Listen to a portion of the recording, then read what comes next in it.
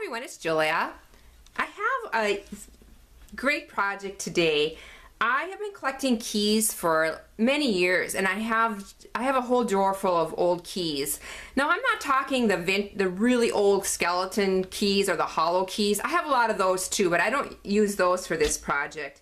But these are just old, interesting keys. Some of them are car keys, some of them open old houses or whatever, and they all have different shapes and different sizes. And I have been making these tassel pendants. I really love them. They add like a pop of color to a plain kind of t-shirt or whatever shirt you're wearing. They're all longer chains, so they kind of hang down a little ways, and they've just been a lot of fun. Now the key itself is, the tassel is on the bottom of the key, or the top of the key, I guess, and then I actually do a little wrap going up.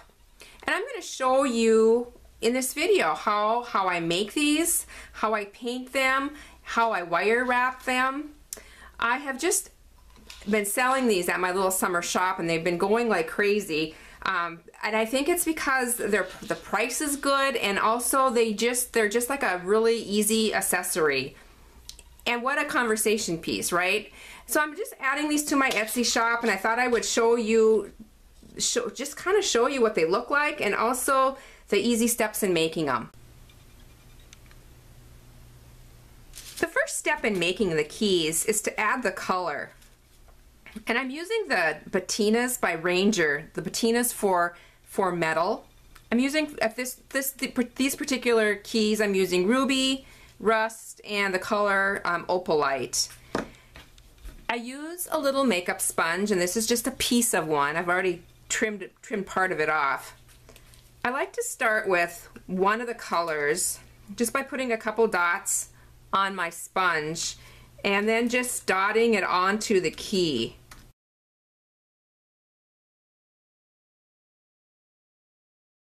Leaving some of the spaces and then adding another color. These paints are very opaque. They cover really well. And they also dry very, very quickly. One last color.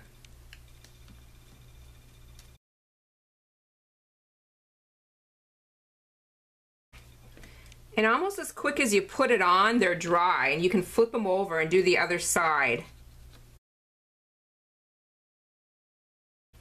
And I'll be doing exactly the same thing, just using the same sponge and dabbing on the colors.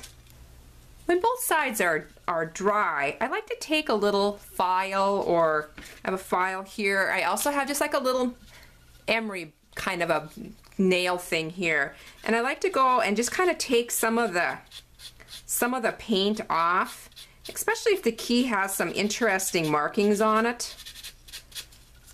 For instance, this one just has a little bit of a filigree and a number that is just really kind of cool.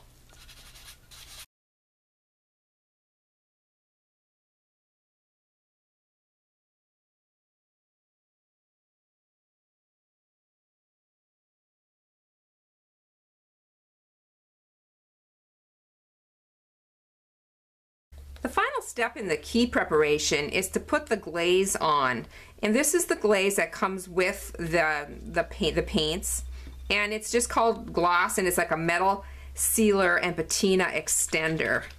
And what I'm going to do with this is, again, put it on my little makeup sponge. Just going to be cutting this part away that's already been used, and just dabbing this on. And this takes a little bit longer to dry, but as soon as one side is dry, I'm just going to flip these over. And this just kind of protects the paint and gives it a nice shine. I'm gathering some of my fibers and textiles for the fringe. And kind of the things I look for is just a variety of different textures. Some are wool, some are just more fringy. and different colors. I also like different diameters, so some that are really skinny, some that are more like just like a ribbon. This is like a silk ribbon. So just a variety. I also use some fabrics. I do like using the batik fabrics that are the same on both sides. And when I use these, I just start just by making a little slit and then just tearing all the way down.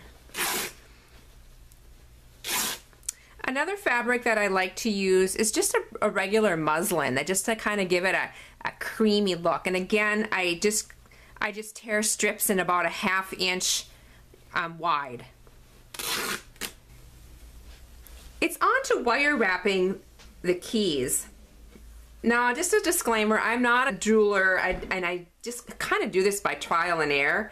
And every key is different. It's shaped differently, it's different lengths, it has different notches in them, and so each one is going to be a little bit different, and it's kind of a trial and error thing. But some of the things that I used to do the wire wrapping, I do use a round nose plier, a chain nose, and also just some kind of cutter. This is a side cutter.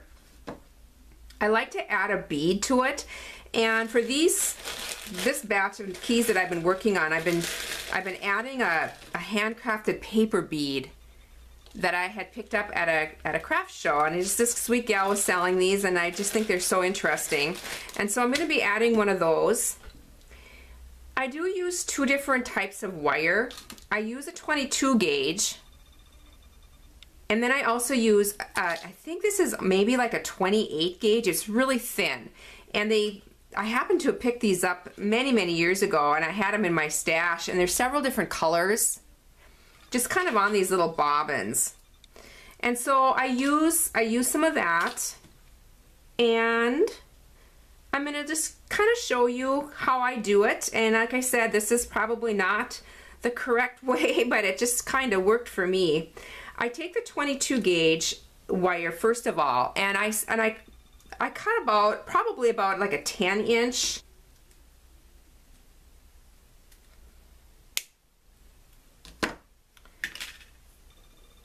To begin with, I spiral one end. By taking my round nose and kind of forming a little circle on one end, and then taking my chain nose and just forming a little end here, or a little circle. That kind of hides the end and just makes it so it's not sharp, and then adds a little decorative touch to it also. When I have that complete, I take my key, kind of decide which side I want, and I put the little spiral on the front of the key, kind of towards the bottom, and I hold it in place with the chain nose pliers on not my working hand. So I'm left-handed, so this is going to be going in my right hand. So I have my left hand free to do the wrapping, and I just start wrapping, and I kind of go in these little notches that the key normally has, and just kind of hold it tight and wrap it tight. To add the little bead, then I just kind of place it on while I'm wrapping it up here, placing it on the end of the wire and just kind of laying it in place and continuing to wrap.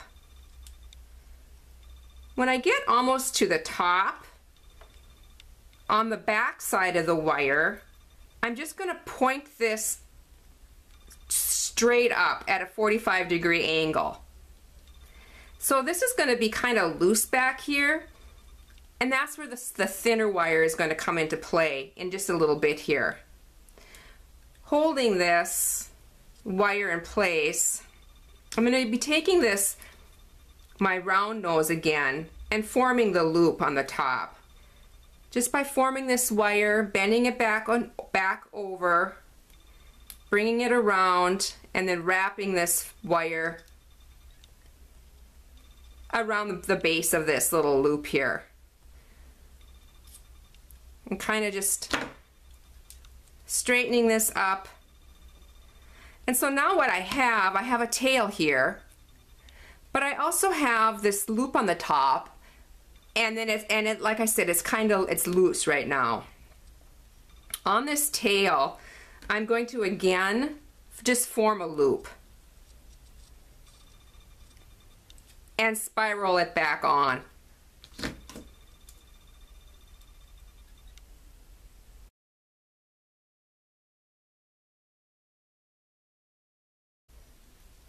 Once my spiral is formed, I'm just going to bend that to the front. It just kind of acts as the decoration.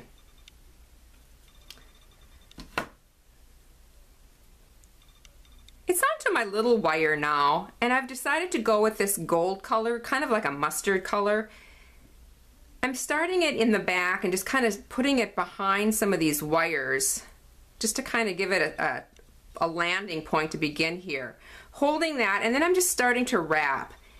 And what I want to make sure is wrapping it several times around the top here where I have that loose kind of wire in the back, just to keep that secure. And I don't mind if it goes over the top of the spiral. Sometimes I'll go underneath the bead, sometimes I'll go on top of the bead. It just kind of depends upon how it's kind of falling into place here. And then wrapping it down. I'm going to cut this wire so it has a little tail too, and I'm also going to just do a spiral on that.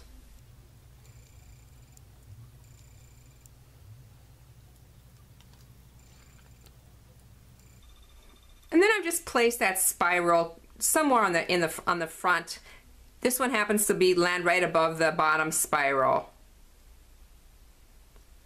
And now on the back I have my little loop that is secure with the smaller wire.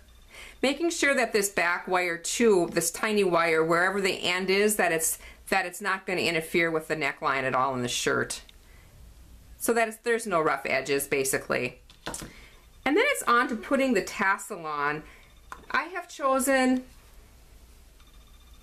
several pieces here of my fiber and my yarns. I cut them at about 12 inches.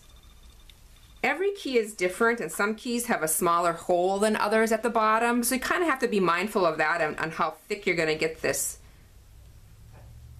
I fold it in half, and I start from the back side of my key and I poke it through. This key has so many interesting holes in the bottom. This would be fun to even hang a dangle on one of these other little holes. This part may get a little tricky. Sometimes I do use a little needle to kind of poke it through. This is actually a darning needle, so it's blunt on one end, but something to kind of help poke this through.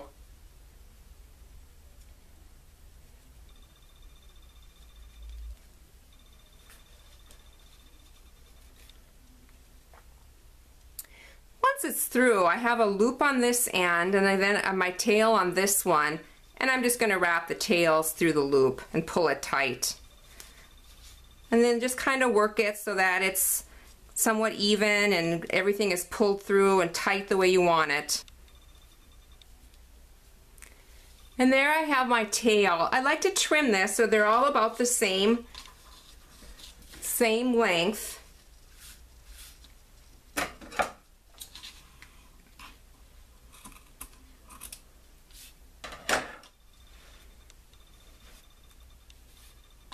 The last thing now is to add your ball chain or whatever chain that you want to use. And I just cut like a 30-inch piece, and it does have the clasp on one end. The ball chain is real easy to cut to whatever length, so if this is a little bit long, you can just use a kitchen scissor to cut it down. And that is it. This was an easy project. And there it is. I hope you enjoyed this. I hope you have a chance to create today. Thanks so much. Bye.